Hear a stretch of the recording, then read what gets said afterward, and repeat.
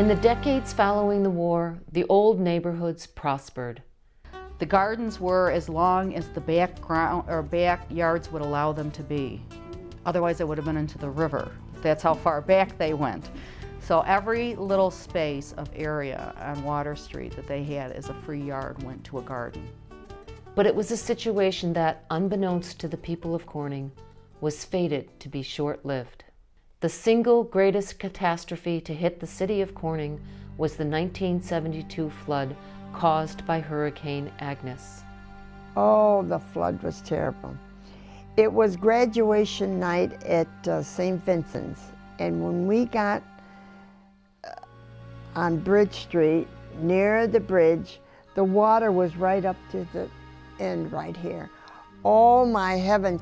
So when the waters came, at the time Mayor Nassau indicated that we would only get waters in our cellars and the dikes would hold. Well, it didn't look like it was going to be that way, so I believe at that time I told my wife Teresa to go up and stay with Mom, who lived on First Street. And the next thing I knew, my oldest son Martin came up and shook me up, woke me up, said, "Dad, you got to get out of here. Water's coming in."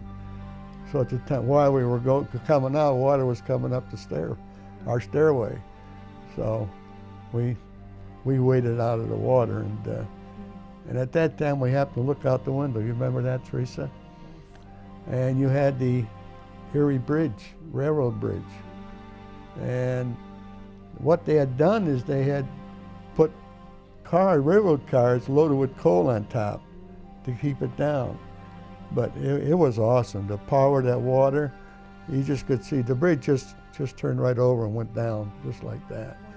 It was, I get chills thinking about it right now. We did see the bridge go down, the railroad bridge that I'm talking about. That went down.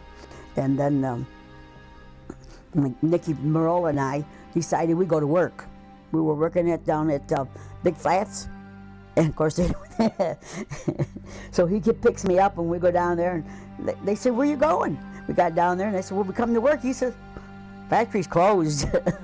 There's nobody in there to run it. But we went down because we didn't have any water here, you know, we're up on the hill.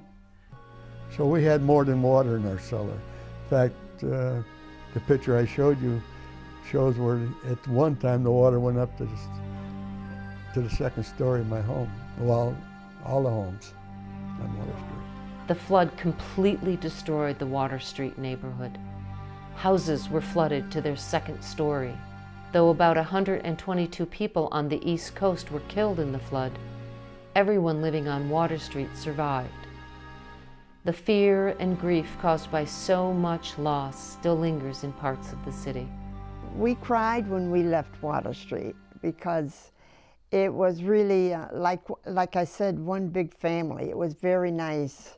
The flood subsided, and then I came back and went down to Water Street and walked through the house, and unbelievable, unbelievable. You think all the memories you had in that place. Of course, now I walk over to Wegmans and stand there by pole 13, because that's where my house was, and I'm trying to feel the vibes of being in the same spot where I've spent 20 years of my life, but nothing happens.